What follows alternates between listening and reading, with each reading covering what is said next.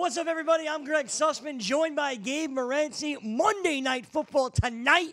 The Dallas Cowboys host the Tennessee Titans in Jerry World. Depending on where you're looking, they're anywhere from a 6-point favorite to a 5.5-point favorite. Gabe, what are you thinking?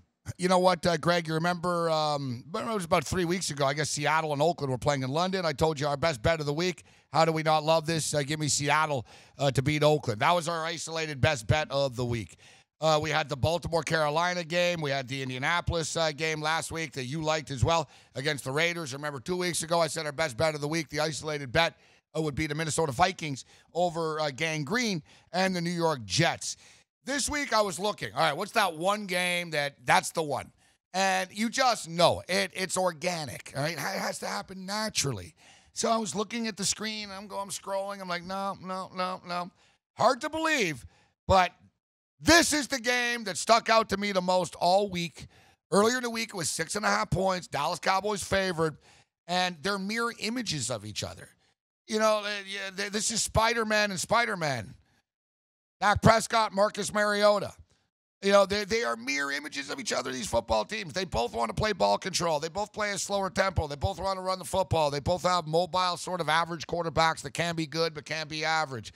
You can argue that, all right, Dallas have a better running back in Elliott, and they do. But Dallas also don't really have a distinct home field advantage.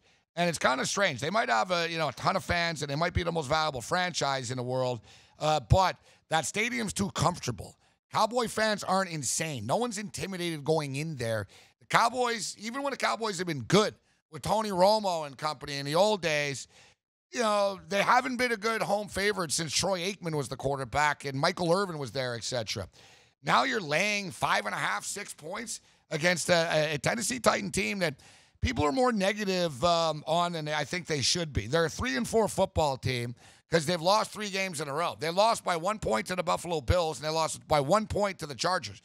They get that 2-point conversion, and we're talking about a different situation and a different point spread here right now. We should note that these two teams are a combined 10-4 to the under, as they both are very offensively challenged. Tennessee Titans only average 15 points a game, but they only give up 18 points a game.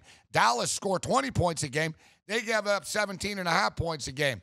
This game sort of has 2017 written all over it, but when you got an NFL total at 40 in today's day and age, hard for me not to want to take a look at the over in this game. But I'll tell you what, I'm all over the Tennessee Titans here. I was dead wrong. The Cowboys kicked the crap out of the Jacksonville Jags 3 weeks ago, whenever it was, and I said, oh, Cowboys are good. This is not going to happen. I was wrong. The Jags have been getting beat up by everybody, though, right? I was wrong about that game because I was wrong about the situation 3 weeks ago. It doesn't scare me off this week. Scared money never wins. Who's scared, homie? You scared? Not me. Give me the Tennessee Titans plus the points. My best bet of the week. Best bet of the week, Monday Night Football, Tennessee in Dallas. You got to love Gabe Morency. I know I do. I'm Greg Sussman for Gabe Morency. Good luck tonight getting the game. We'll be right back here tomorrow to let you know on who you got to pick up off your waiver wire. Thank you so much for watching. We'll see you then.